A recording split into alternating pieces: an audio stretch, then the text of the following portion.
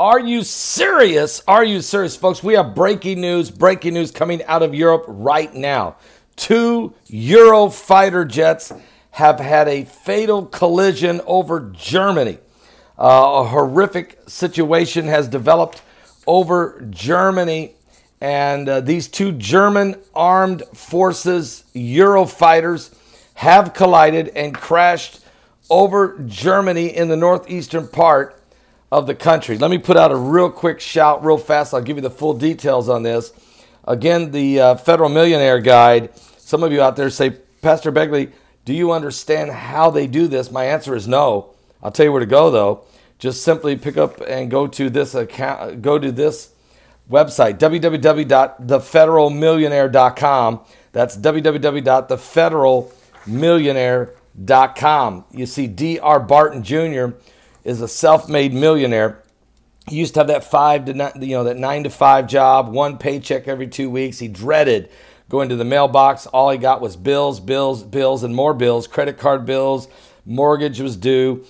He had 1 paycheck every 2 weeks. His boss gave him, family barely getting by. But folks, he found out a little known secret that changed everything for his life. Alternative income stream.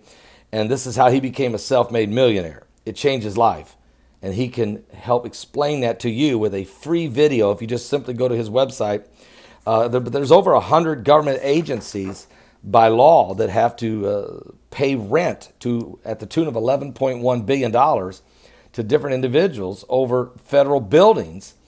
And you could actually cash a $1,795 check, but you need to find out how to do that. I don't have the answer. So just go to his website, www.thefederalmillionaire.com. That's www.thefederalmillionaire.com. Watch the free video, see how D.R. Barton and hundreds of other people have been able to understand how to get a federal rent check. You might be cashing that $1,795 check next at www.thefederalmillionaire.com. All right, here's what's going on. These 2 German armed forces, these fighter jets, have collided over Germany. Although both pilots managed to eject from the planes, thank God, local reports said one of them has died. That's unfortunate. We're sad to hear that. One of the Eurofighters went down in a forest while the other crashed near the village about 6 miles away. The Interior Ministry in the state of Mecklenburg in Germany is reporting the pilot who survived was found dangling from the trees by rescue teams. He is still alive. This mid-air collision happened as 3 Eurofighters, Typhoons, were taking part in an air combat exercise, and the 3rd pilot witnessed the collision over the forest there in Germany. He did see 2 parachutes, but 1 pilot is dead. Local media showed footage of the smoke from both planes as they hit the ground and said the crashes had both started small fires in the area. One of the pilots was found alive by rescuers near the villages, and the residents said that the fire brigade quickly brought the fire at the scene under control. Police have warned that the debris from this crash has been strewn over a very large area and is very dangerous. The 2nd plane went down in a wooded area near the village of Jabal. The 2 pilots were based out of the same district called Rostock, and it's a tactical Air Force wing of 73.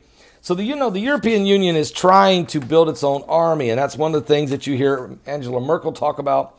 You hear she's the Chancellor of Germany. You hear French President Emmanuel Macron discuss this, and several other nations but they're trying to, what it is, they don't want to be under NATO no more. They don't want to be under the United States of America leadership. But the problem is, they were okay with it until we said it's time to pay your fair share. When Trump said, look, you guys, we've been protecting you for 50 years. It's time for you to pay your bills. We're still paying the biggest portion, but you guys need to at least pay, your 2%. They won't do it. So they said, we'll just go start our own army. Problem with that, guys, you just don't go off and start an army and wait till you see the cost on that thing. You'll want to pay your 2%, okay?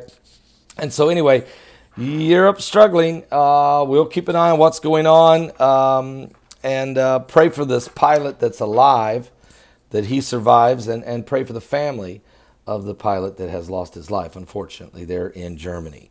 We'll be back with more current world events and how they relate to biblical prophecy. Why is everybody training? Why is the intensity rising? Well, the tensions in the Middle East couldn't be any higher with Iran right now.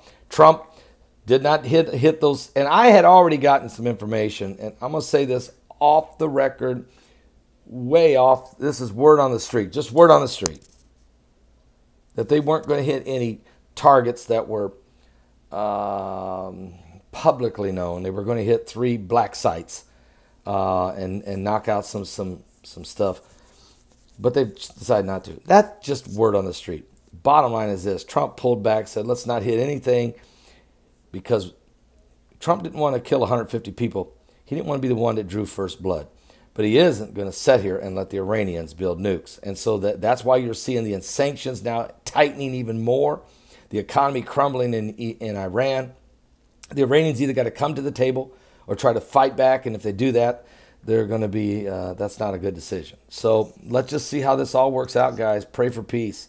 Oh, by the way, Jared Kushner tomorrow, he's going to unveil the financial side of this Middle East peace deal. And already a boss is saying, no, I don't want the blessing. I don't want the $50 billion blessing.